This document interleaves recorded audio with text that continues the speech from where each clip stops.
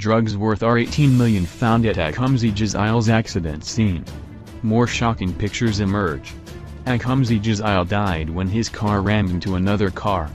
Police spokesperson said 2 suspects linked to the operation, aged 24 and 26, were arrested.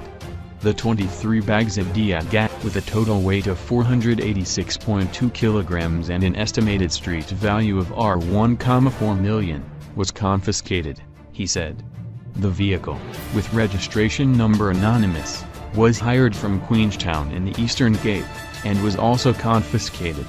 Upon searching the suspect vehicle, police discovered 200,000 meters Andrax tablets with an estimated street value of R17 million in a hidden compartment of the car boot, he said. The suspects linked to the operation were arrested, while the Andrax, along with the privately owned vehicle with the registration number VGB00GP, was confiscated. The suspects were due to appear in the Eastern Cape Magistrates Court on Monday on charges of dealing in Andrax.